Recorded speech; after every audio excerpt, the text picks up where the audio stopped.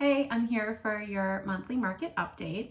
So following inflation that dropped to 2.7% in April, we finally saw last week interest rates drop 2.5 basis points, which is amazing. So the interest rate dropped from 5% to 4.75%.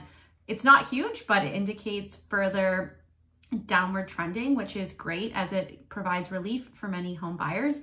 Anyone with a variable mortgage, your interest payment now is paying typically more towards principal, depending how you have it structured.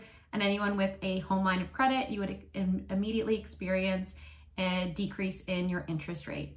Bond yields have been trending downwards, which is what affects fixed rates. So overall, we are seeing lower interest rates when compared to the winter or last fall, which is great news as it allows for affordability for many home buyers.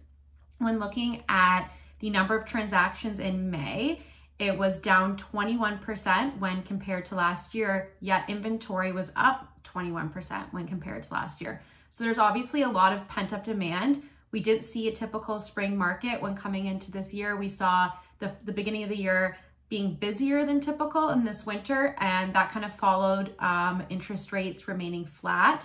And then as we entered the spring market, I think a lot of people were anticipating there to be rate cuts, and a lot of people are waiting kind of on the sidelines for that to continue to happen.